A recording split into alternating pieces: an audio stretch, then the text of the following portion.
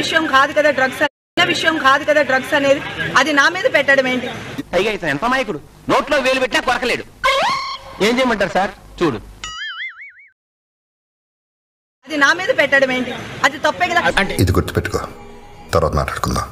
నేను చెప్పేది ఏంటంటే డ్రగ్స్ అనేది, డ్రగ్ మాఫియా అనేది చాలా డేంజరస్. అవునా? అబ్బా. నటి హేమ ఆశ్విరాయ్ వాసకు డ్రగ్స్ లో టెస్ట్ లో పాజిటివ్ గా వచ్చింది.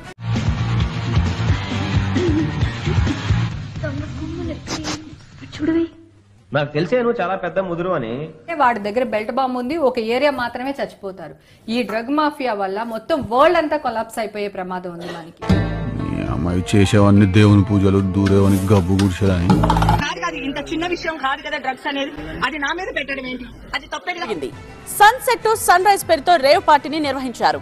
హేమ అండ్ బ్యాచ్ కూడా ఈవెంట్ కు హాజరయ్యారు. సో దీని గురించి జాగ్రత్తలు తీసుకోవాలి. 100% మా టాలీవుడ్ లో ఎవరైనా తప్పు చేసి ఉంటే ఆ తప్పుని సరిదిద్దుకో. ఒరే అన్న రూల్స్ పెడతారు, ఆయన ఫాలో అవ్వరు, కానీ మనం ఫాలో అవ్వాలి. మంచిగా ఫామ్ హౌస్ లో ఎంజాయ్ చేస్తున్నాను, చిల్ అవుతున్నాను. నా మీద ఈ ఫేక్ న్యూస్ వస్తుంది, ప్లీజ్.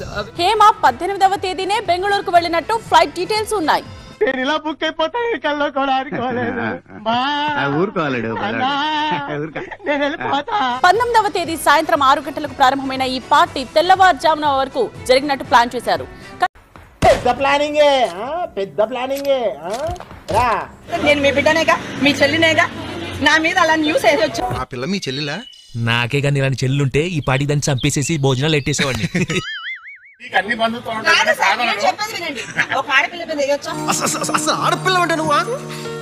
ఒక ఆడపిల్ల మీద వేయొచ్చా? నిజ నిజాలు తెలుసుకోకుండా ఇది ఎంత పెద్ద క్రైమ్. నటి హేమకు Bengaluru central crime branch CCB పోలీసులు శనివారం నోటీసులు జారీ చేశారు. సోమవారం ఉదయం 10 గంటల బెంగళూరులో సిసిబి ముందు హాజరు కావాలి. ఏంటే ఇందాకేంటి తిడుతూ ఆపాను? అయిపోయింది, బతికి అయిపోయింది. చెక్కేస్తారులే ఈ రోజంతా. నేను ఎక్కడికి వెళ్ళలేదు, నేను హైదరాబాద్ లోనే ఉన్నాను. సో నా మీద వచ్చే న్యూస్ ఫేక్ న్యూస్. అది రాత్రి ఎక్కడ ఉన్నావు? ఇంట్లో. ఏ ఇంట్లో? మా ఇంట్లో. ఈ ఘటనపై మా అధ్యక్షుడు మంచు విష్ణు ఎక్స్ లో స్పందించారు. కూర్చో, మొదలు పెట్టు.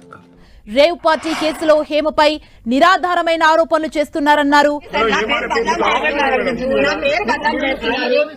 సమాజంలో ఆడదానికి మీరు ఇచ్చేస్తాను. ఈ యాదగిరి ఉన్నంత కాలం ఏ ఆడపిల్లకు అన్యాయం జరగదు. హేమ దోషిగా రుజువయ్యే వరకు నిర్దోషిగా పరిగణించాలన్నారు. అరెస్ట్ చేసి అందరు లోపలేసారు. ఫస్ట్